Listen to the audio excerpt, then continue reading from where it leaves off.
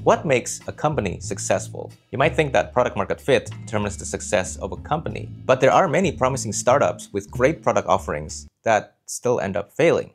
What's going on?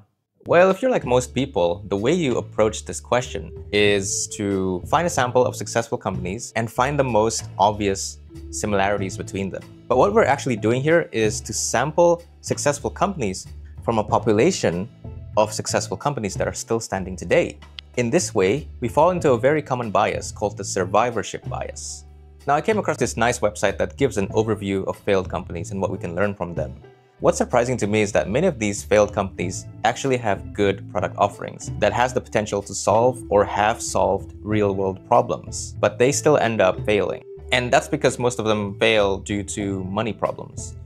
Either their business model costs too much to run, or something fishy was happening in the finance department.